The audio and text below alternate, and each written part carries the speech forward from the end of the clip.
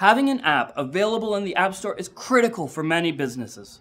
We know that there are some use cases where it makes sense to integrate your existing web experience into your native app. I'm Pete, a developer advocate on the web team at Google. Let's take a look at how you can do this today and what we're doing to make your web development experience better. Today, you can do this either using a WebView or a custom tab. While each of these has their own benefits, there are also drawbacks to each. With WebViews, the content runs full screen and supports many of the PWA features. It has the ability to use post-message to send messages back and forth between the WebView and your native code, which makes it possible to invoke certain native functionality that isn't available on the web.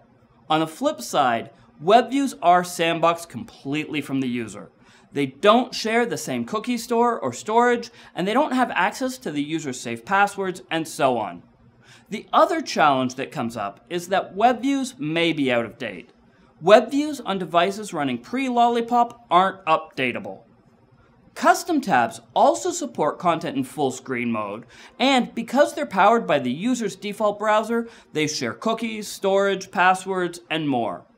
It's always up to date and supports the full gamut of capabilities required for progressive web apps. But there is that name and address bar across the top. The user knows that they're looking at web content, which isn't always what you want.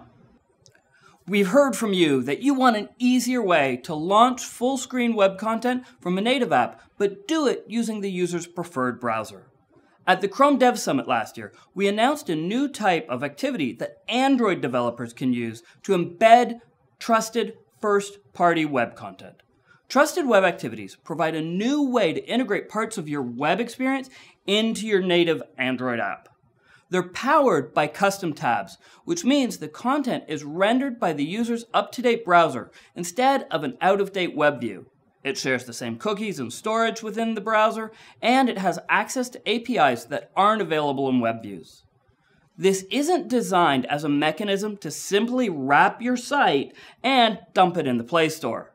A simple mistake can cause some drastic problems. For example, the user installs your app from the store, hops on a plane, and launches your app.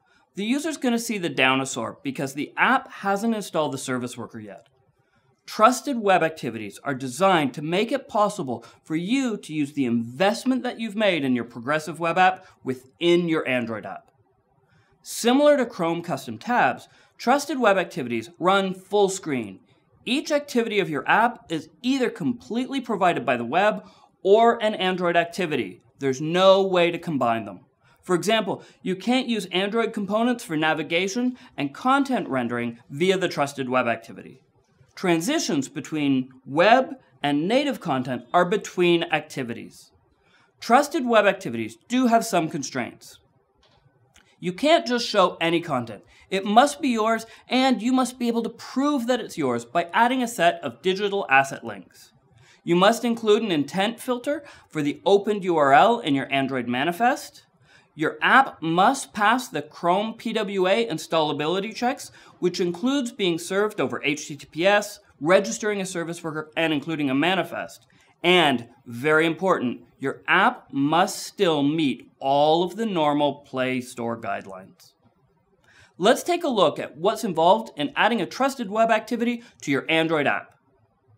There are essentially two steps that we need to complete to embed our progressive web app in our Android app.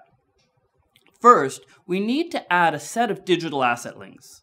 These links establish a relationship between our web content and the trusted web activity. By establishing this relationship, our Android app can verify that the content is served is ours and meets that first-party requirement. Then, we can add the activity to our Android app and show our web content. In our Android manifest file, we need to tell it about an asset statement by adding this metadata attribute. Next, we need to update the strings.xml file in our Android app and tell it about our web content, where it lives, and give it the permission that it needs. Oh yeah, and all those quotes there, sorry, they do need to be escaped like that. Now, we need to create and deploy the assetlinks.json file. Using KeyTool on the certificate that we use to sign our Android app, We'll get the SHA-256 hash so that later Android can verify the certificate and that hash.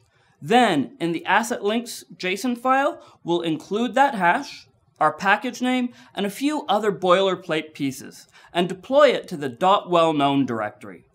The file makes it possible for Android to verify the relationship between what's being served and our Android app. We've set up the digital asset links we need, now we can create the activity.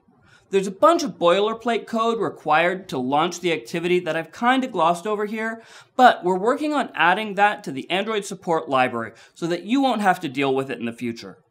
Once the boiler stuff is complete, you can create the new intent, set the URL, and open the web content in your trusted web activity. Today, this is available on Android in Chrome 68, which is currently Chrome Dev, and we hope to see it land in stable sometime in Q3 of 2018. To learn more, check out g.co/trustedwebactivities. There's a great post there with everything you need to know to get started and a sample that you can use to try it yourself. Thanks for watching.